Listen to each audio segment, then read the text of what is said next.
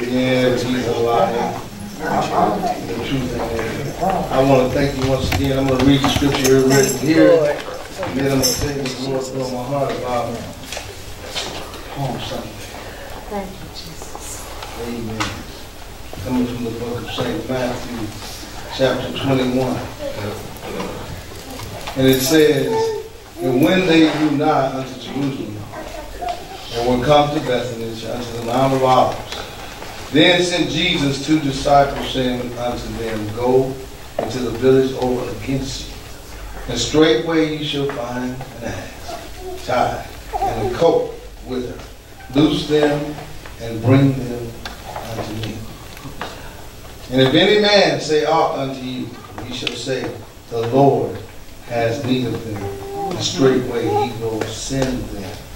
All of this was done that it might be fulfilled, which was spoken of by the prophet, saying, tell ye the daughters of Zion, behold, our King cometh unto thee, meek and sitting upon an ass, and the colt, and the foal of them.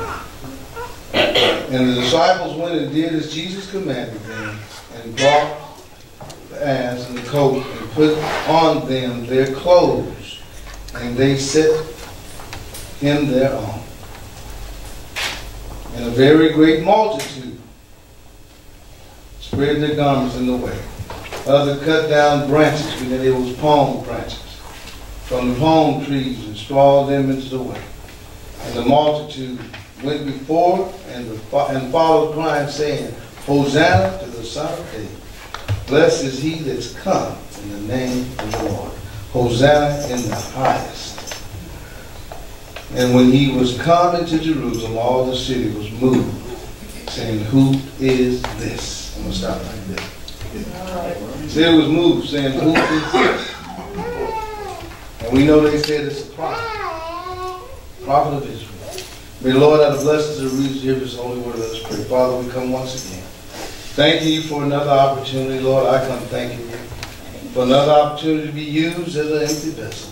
So speak to your people, Lord. Open their hearts, minds, and ears, that they'll receive your word today. Give them ears to hear, that they'll be edified and you'll be glorified. Through Jesus Christ our Lord. Amen. Amen. Amen. I want to use for a thought today, great expectations. All right. Great expectations. You know, often in our life we all have great expectations. And to expect something means that we have already figured it out in our mind how it's going to be. We have great expectations as parents for our children. We have great expectations for our marriages, for our relationships. We have great expectations on our job. You know, we expect things to be a certain way. But if you're like me, if you live long enough, you find out that the greater your expectation, the greater your disappointment. Amen. Some of you thought that the ceremony, the wedding ceremony, was the marriage. That's just what it is. It's a wedding ceremony. The marriage come after that. Amen. Amen. Everybody do the ceremony. Everybody that get married go through the ceremony. Some, whether they just go to justice peace to get married. But everybody don't do the marriage. That's it. Right. Amen. Amen. Because marriage is different. So in our text today, we know that this is Palm Sunday, which means it's Passion Week. It's the last week that Jesus will be alive as he entered into Jerusalem. Okay, it's called the triumphant entry. The Jews have been expecting this for over 700 years. They've been prophesied that God was going to send them a Messiah, a Savior. So when he came on the donkey, it had been prophesied, so they know who he was. You know, and when you come in there on the donkey, that's what the kings did when they wanted to make sure the people knew they were coming in peace. They wouldn't come in on no black stallion, on no white horse. Because see, that means when we come in for war. But they would come on a donkey. And he didn't even take the donkey, he took the coat of a donkey. He went in, feet almost rubbing the ground. He was too big for the coat. He just riding it, let them know, look, I'm coming in peace. All right. But they expected something totally different. So when he came in, they said, Hosanna, Hosanna, Hosanna in the highest. Hosanna means save now. If you didn't know. That's what that means, save now. The Jews wanted Jesus to come in and set up his kingdom on this earth. They wanted him to overtake the Romans who have been oppressing them for so long. They wanted him to overtake the government. They wanted him to get rid of the people that's been giving them so much trouble. The very reason that Judas betrayed him is because he wasn't doing what he expected him to do. When he came, instead of talking about, you know, let's take the swords and go in and kill the king, and he said, no. He said, we're going to love everybody. He said, love your enemies. Bless those who curse you. And Judas was getting hotter and hotter. What is he talking about? We need to kill these Romans. We need to take over. We need to take our land back. And Jesus said, that's not what I came to do. Because he said, my kingdom is not of this world. So when he didn't do what they expected him to do, we know what happened. We're going to talk about that next week. Because see, when our marriage don't work out the way we expect it to, things change. We're not talking about anymore how much I love you. We're not talking about how much I love you. I love you so much. That's done with now. Because things that you're not doing exactly what I expect you to do. See, I expect you to do everything I say. I expect to be able to change you. This is what happens. And so as they traveled with Jesus, they went into Jerusalem and they wanted to change him, but he came for a specific purpose. He didn't come to save them from the Romans. Because that wasn't their problem. Their problem was they were going to hell in a handbasket. And he was like, no, what I want to do is save you completely. He said in this world we're going to have trials and tribulations. He said, but be of good cheer because I have overcome the world. Jesus suffered. The Bible says he learned obedience by the things that he suffered, even though he was the Son of God. Now, if he suffered, I don't know why we feel like we're not going to do no suffering.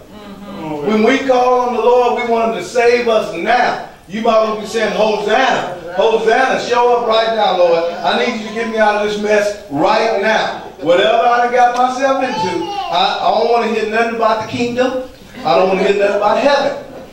I need you to do something for me right now. I'm in a mess right now. They telling me I'm going to die right now. And I need you to do it right now. But Jesus is not going to do it the way we expect him to. You know, it's funny. I prayed that God would give me peace and you know, and that he would put us all on one accord. I said, Lord, put us all on one accord. This was at the other church.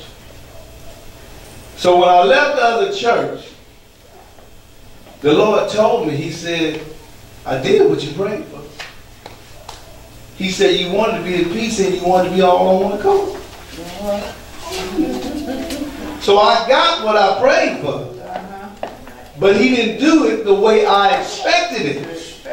See, that's what we got to learn from Jesus going in. The Bible says when he went in, Before he entered in, he looked on the city, and the Bible said that he wept. He wept over. Why? He said, if you knew just even this day, the blessings you could have right now. But he knew that they were going to reject him because he wasn't who they expected him to be. So when we have our relationship, we want to reject our own kids because they're not doing what we expect them to. So they were going to reject him because he wasn't the Messiah that they expected. People are rejecting you and me today because we're not who they expect us to be. I've had people tell me, I like your church, but you don't tell people not to celebrate Christmas, and you don't tell people about the code and different things. I said, well, I tell people what Jesus told me. And if that's not good enough, see, Jesus wasn't telling you don't celebrate Christmas. I ain't seen nothing in the Bible where Jesus said nothing about none of this. Jesus was trying to tell you you need to be saved. You need to be born again. You need to accept Jesus Christ, your personal Lord and Savior. That's the gospel. You need to repent and turn from your wicked ways. See, Jesus came telling them that, and they didn't want to hear that. Why? Because they had one agenda, and one agenda only, and that's they needed him to fix their problem. So when Judas betrayed Jesus, he didn't expect that he was going to surrender. See, he knew that they couldn't do nothing with Jesus. Because Jesus is God. Let's just put it out there. He couldn't do nothing with him. So when Jesus just surrendered, told him, let him take him, he didn't know what to do. Every time we react because somebody don't meet our expectations, it's going to be a vicious cycle. It's going to be a vicious cycle. We do not get married. I didn't get married expecting my wife to please me. Because I know better. I know better. And if she got married expecting me to please her, she should know better. What we need to do is get married so we can please God. You see what I'm saying? If I'm seeking to please God and she's seeking to please God, guess what? Whether I please her or not really is not the issue. As long as God is pleased. But I can tell you right now, I've counseled so many people, women who wanted their husband had nothing to do with God. And they be pastors just praying that John will come around and he'll start bringing the kids to church. And as soon as God answers that prayer, they leave John. I'm like, your husband, God, and that the man is a godly man and changed, don't drink no more. He's bringing the kids to church. He's on the deacon board. Why are you divorcing him? We grew apart. See, she didn't want John to be a godly man. That's not what she wanted. What she wanted was somebody to do exactly what she said. And vice versa. The woman come to church, the man leaves. Because they're not what they expect them to be. So we need to make sure that we understand. When we have great expectations, because God, you're going to have them with God. Many of you have. You've been praying to God to save a loved one, right? And they die. Oh my God. If you're not careful, you'll get mad at God. Why didn't you save my mama? Why did you let my child die? I'll never forget the woman asked me on 9, she said, where was God when my son died? And the Lord told me immediately, he said, you tell her I was sitting on the same throne that I was on when my son died. Come on now. He said, you tell her son is not no more important than my son. Amen. He says, so you let her know. This is not no pity party.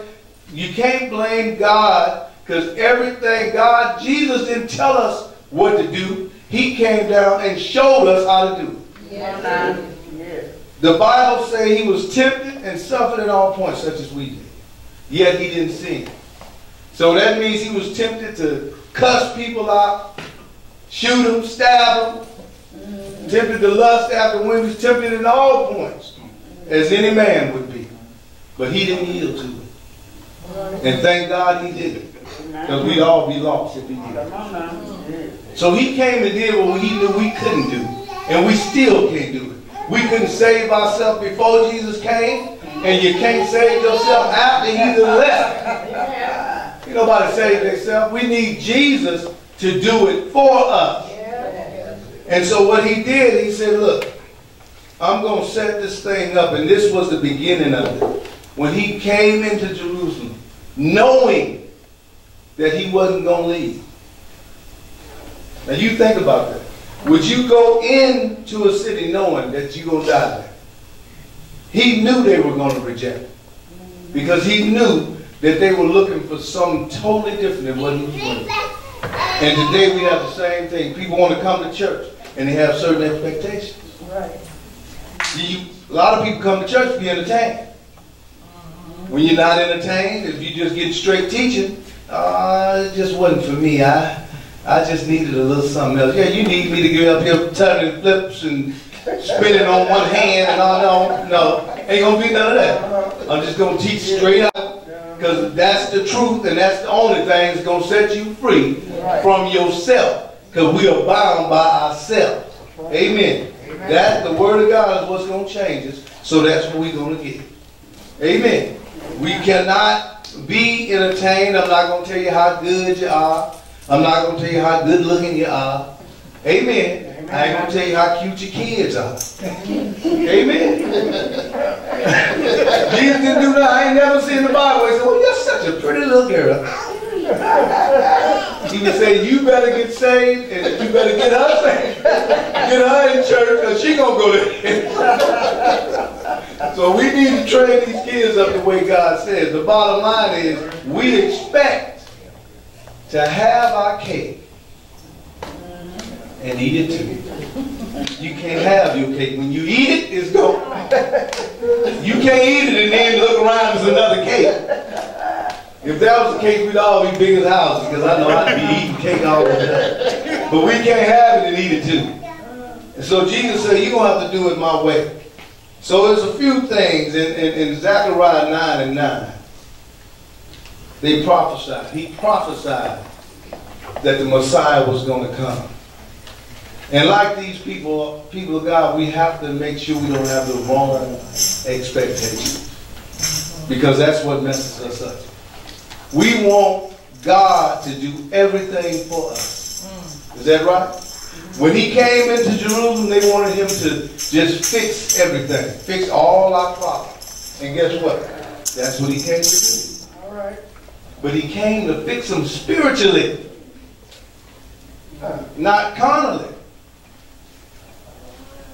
He will fix our problems in this flesh if we receive him in the spirit. See, we want God to be close to us, but we don't want to draw nigh to him. He says, you draw nigh to me, I'll draw nigh to you. But if you pull him back, brother, you're just going to be back. I'm not moving. All right. Amen. So we can't grow unless we come to Jesus. He said, come to me all who labor and are heavy laden. He said, and I'll give you rest. Take my yoke upon you and learn of me. For I'm meek and lowly of heart, and you will find rest for your soul.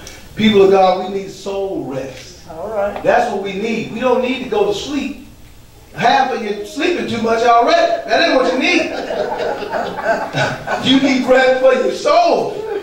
Spiritual rest. We need to stop letting the devil and this world, the cares of this world, run us rampant to where we too busy for God. That's right. Say it, Pastor. When you get too busy for God, brother, you too busy. And you say, well, no, I'm putting the Lord first. I'm putting the Lord first. Why is he first at? On the list of the things you want him to do? That's why he first. He's not first in your life. as the deacon said in his prayer, we need to get up every morning speaking to God. And when you speak to God, you're giving his word. I told you this before, the people here know this. Don't get up after you get through doing all the talking and leave. God might have something he wants to say. We get through talking, Lord, we pray for 30 minutes about what we want God to do and how we need him to help us and fix this and fix that. And as soon as we get through talking, we get up and leave. And Jesus is like, what if I had something to say? Well, it don't matter.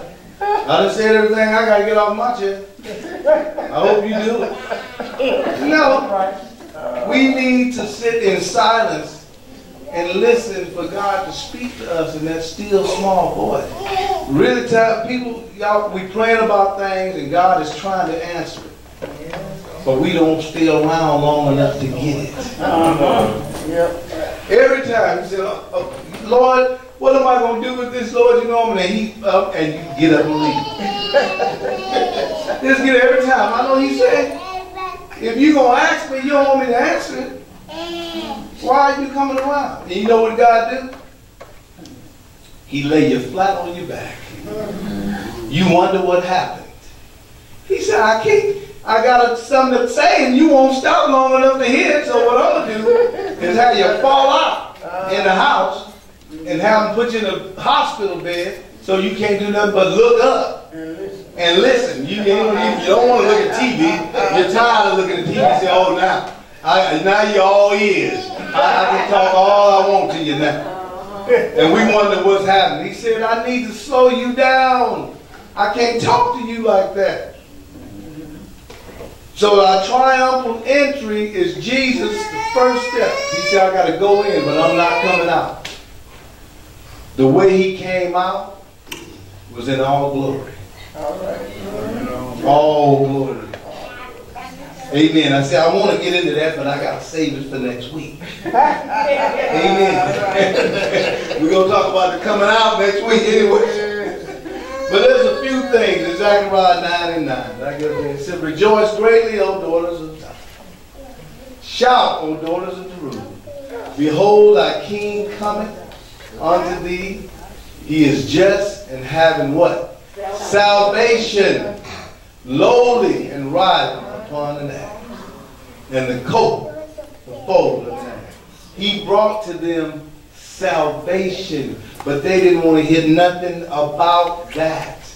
That's what's going on in the world today. We're trying to talk to people about being saved, salvation. They're like, oh, I believe in God, but I don't have nothing to do with the church. I don't believe in organized religion. I said, well, who organized it? Well, I guess God did. Okay, well, if God organized it, how you got the audacity to say that you don't need it? Amen. Amen. So what we have to do is make sure that we do things God's way. We can't do it our way. And that's what we want to do. And I'm telling you, everybody say, Lord, Lord. Y'all know my favorite scripture. It's not going to go to heaven. Amen. You can say, Lord, just scream it when you get up there. Just keep saying, Jesus, Jesus, Jesus, Jesus, Jesus. Ain't going to help. You're still going to be cast into the lake of fire and brimstone. Amen. He might just shut your mouth so you can't say it no more. Amen.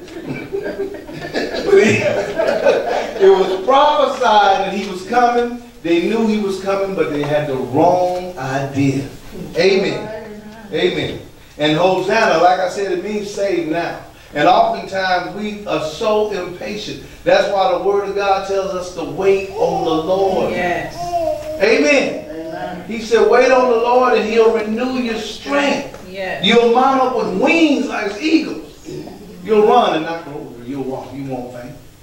He said, but you got to wait. We don't want to wait. We want everything right now. Amen. Amen. You wait when you go to in and out. See, I'm not understanding some of this stuff. Because we can wait for everything else. You wait at Popeyes, you wait everywhere you go. And don't talk about Mario's. You went to get you some fishtails. You waiting. And the line out the door, and you just congregating and waiting on you some fishtails. And you don't care if it's an hour in line. You talking about how your leg hurt, but you ain't lost the line. But when it comes to Jesus, God, he said, wait on me. Why you so impatient when it comes to me? Why you won't put time in when it comes to me? We'll put time in everything we got to do in life, except Jesus. And then we turn around and say he's first place in our life. People of God, that's an oxymoron, which means what? Hot? Ice. That's like hot ice. You can't say that. It's not true. So we need to stop saying it. So he said, you got to wait on me. They waited for him. And the reason they were so upset is because they had been waiting all these years. And he came and he wasn't going to do nothing that they expected him to do. Yes, he made him a little whip and whipped the money changers out of the temple and turned over the tables. And, you know, they in there selling lame goats and pigeons and can't fly and doves. And, you know, the money changers is being crooked, changing the money. He said, this is a house of prayer. You done made it a den of thieves. That's why we ain't going to have none of that up in here. We're going to do it just like Jesus said do it. Amen. Amen. And he going to be glorified in it. Amen. But now when the people shouted, Hosanna, they were hailing Jesus as king. This is the first time that they had ever acknowledged Jesus to be the king of the Jews. The first time they ever acknowledged him. And all the people was doing it. Amen. They acknowledged him as king. They had been waiting. He came. It said, blessed is he who comes in the name of the Lord. But I'm going to show you in Psalms 118 and 26. I'm going to show you. When I say it means save now. Psalm 118 and 26. Amen. Amen. It says right here. Verse 21 says, I will praise thee, for thou hast heard me, and art become my salvation. The stone which the builder refused is become the headstone of the corner. They refused him, they rejected him, but he was a head cornerstone. Nothing else was going to happen without the headstone. Amen. 23, this is the Lord's doing. It is marvelous in our eyes. This is the day which the Lord has made, and we will rejoice and be glad in it. Verse 25. Save now, I beseech thee, O Lord. O Lord, I beseech thee, send now prosperity. Blessed be he that cometh in the name of the Lord. We'll bless you out of the house of the Lord. And that's what it means, save now. When they were saying Hosanna, that's what they were saying, save us now. Jesus said, well, I'm saving you now, but I'm saving you now in the spirit. Amen? Amen. They said, no, I don't need you talking to me about my spirit. You see what I'm saying? I need you to, get some money and put it in my pocket. I need you to get rid of these Romans, and I need you to, make things prosperous here and now. And Jesus said, that's not what you need. That's what you want. Right. But that's not what you need. See, oftentimes we want God to give us what we want. And sometimes he will. By his permissive will. Just to let you see that that's not what you're wanting. Amen. You got to be careful what you ask for. But he said, I'm going to supply your every need, not your want. God is in it for the long haul. See, God wants to bless us for eternity. Yes. He's not in the temporary stuff. That's us. We'll take a temporary blessing. Amen. Amen. You can go out and get you a new car, new home. Go and buy whatever you want. It won't be long before you have buyer's remorse. You know what that is? Because after a couple of weeks, amen, you done wash it up 2 or 3 times a week. You done, amen, shine your tires up. But after a month or so, that bill start hitting you real hard. Amen. And you just look around and say, you know what? I should have left this on the lot. I didn't need it. Amen. But it's too late now. And God said, I've been trying to tell you you don't need it. But every time you come to me in prayer, when I get ready to talk, you get up and leave. So we just have to remember that Palm Sunday is one of the things that God allowed us to do in remembrance of Him. Communion was another. He said, do this in remembrance of me. Every time you drink of this blood and eat of this bread, you remember that I promised you that I'm coming back to get you. Yeah. These people were so upset because God had promised them a Savior. And He sent a Savior. Yes. But if we don't get out of our carnal thinking and start thinking spiritually, just like those Jews back then, we will miss everything God is trying to do for us. We will miss the peace of God, the joy of our salvation. We'll miss it all because we'll be looking at what's in front of us. And He said, don't look at the things that you can see. Why? Because it's temporary. You lose a loved one, it's temporary. Amen. People losing their homes, it's temporary.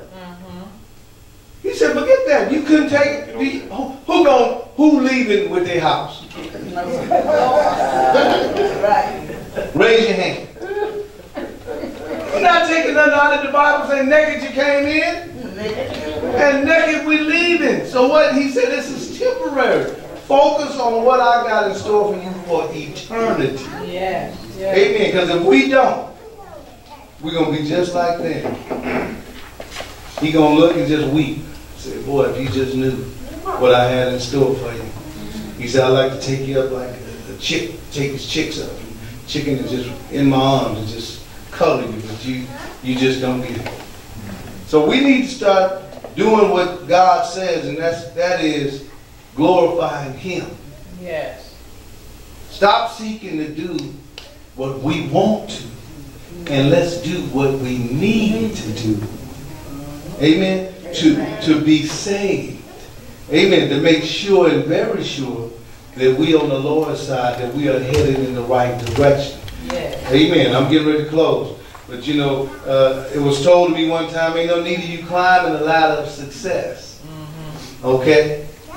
Only to get to the top and find out that you've been climbing the wrong ladder. Amen. Amen. All Jesus is saying. So I want to thank God for each and every one of you today. Jesus' triumphal entry. He did it knowing that He was going to die. He was born to do it. He didn't turn around. He didn't quit. He didn't give up. He didn't say these people are not worth it. Why? Because He had a purpose. And if we're going to follow the Lord, we're going to have to live with purpose. Amen. And what is our purpose? Our purpose is in everything we do it to the glory and the honor of God. Yeah. Amen. Amen. God bless you. Amen. Give the Lord a hand praise. If you like me, you're going to go get you two or three of them fish tails from Mario. Amen. We'll be waiting in line together. You're going to wait. You're going to wait on it. You're not going to walk out. Amen. Amen. And we'll do that for physical food, but why won't we do it for the spiritual food? That's going to last forever. Amen.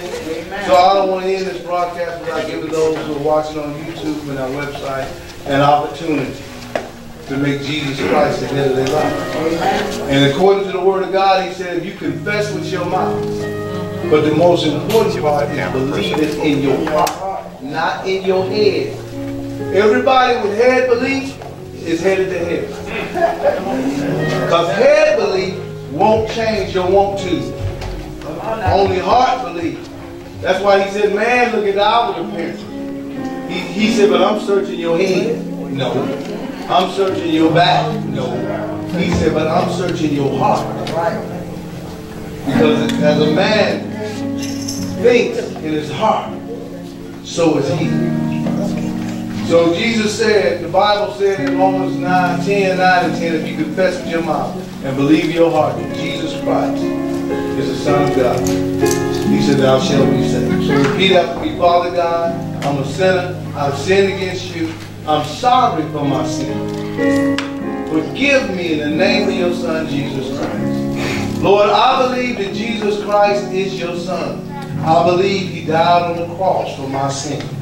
And I believe on the third day you raised him from the dead.